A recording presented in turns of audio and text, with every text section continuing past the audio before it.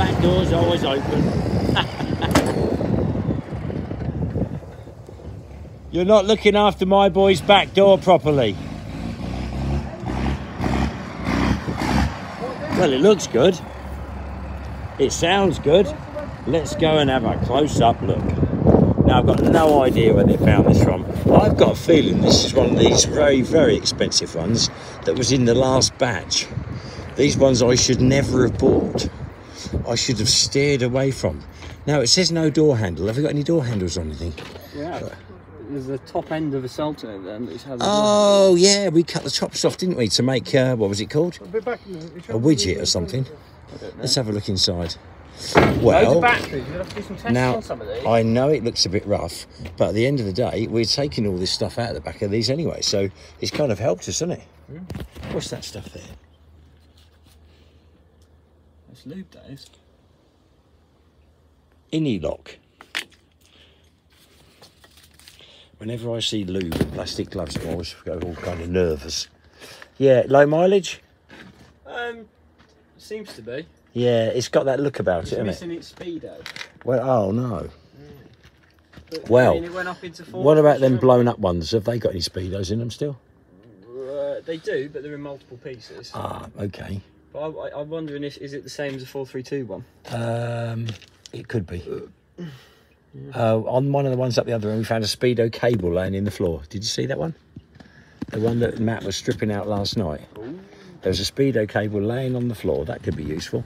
Although we would have speedo cables on those ones that have been blown up. Yes, it looks a reasonably clean vehicle in actual fact. What does it feel like on the driving side of it, Ashley? Beautiful, beautiful. Come, stick your head in. Oh. Look at these. Look at those tailors. Ah. Yeah, adjusted perfectly. So you get the right sort of cam, so they just lock up nicely. I would take credit for those, but they're already like that. Oh no. Oh, that's my pet hate. Look at them headlights. Oh, you can't leave them like that. Look, someone's left them rotated around the wrong way. It's a beauty. And the dip. They're glass. Throw them away. Rubbish. Polycarbonate, the only way forward. Hours. 287. It's not a lot, is it?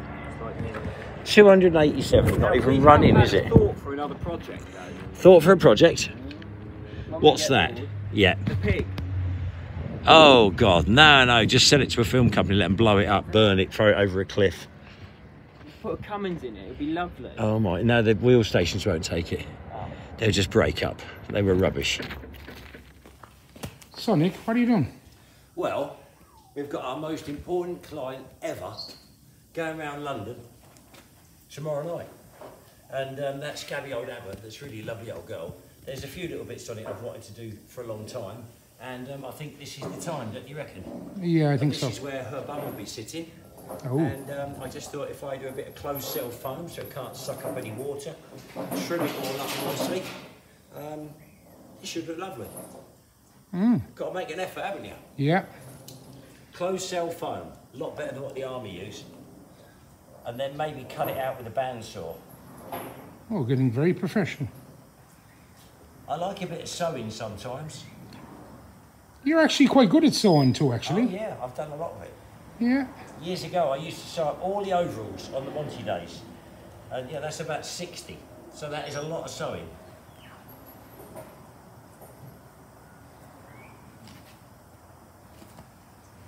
Now I've got to have one way and run the other, haven't I? Yes. That could have been tricky, couldn't it? How could you even with a fancy marker as well for doing it? We could do with something better than this. Do you know what's good for things like that? A tire pen. Do you know for doing the right... Yeah, that white stuff. Yeah. How cool would that be? I'm going to do it on a bandsaw. Oh. Good old Robert. Using your granddad's bandsaw.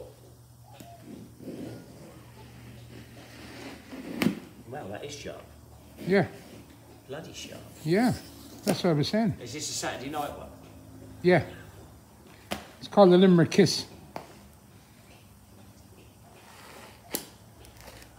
No, I think I'm going to use a bandsaw. I think the bandsaw would be better for the curves. Yeah. Jesus. How did you get through there? I don't know. How do I get to my bandsaw? It's over there. If anyone... In the CBRT clopper. Kate's selling on eBay, but she ain't selling it quite quickly enough. And, oh, come and have a look at this, though. Hang on. I got to get through the obstacle course without falling. You know on Zulu? Zulu. You know the beginning of Zulu, when they're all having their dinner? Oh, and the stove. I've got the chimney. This is a Zulu stove. Oh. See how old that is? The chimney goes on the back, you boil all your dinner in there, it's got a top on it. The chimney's about somewhere. What it's doing here, I do not know. How cool. He used to use that in the Monty days for cooking all the food, but... Yeah, it'd be so cool, wouldn't it? Do you know what I mean? Novelty. You're going to have to bear with me now to get you, because it's like a...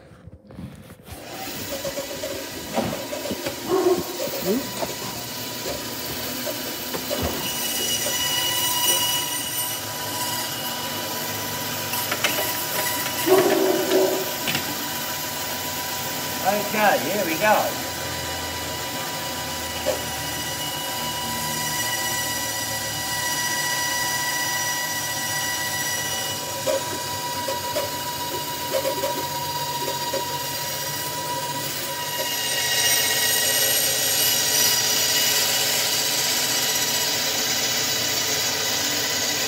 Not bad.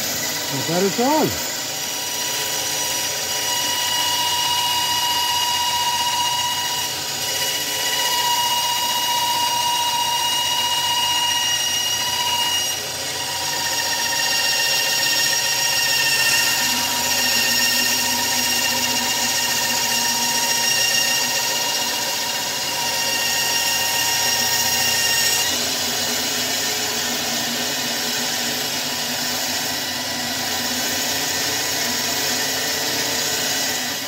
An electric carving knife. Really? Yeah.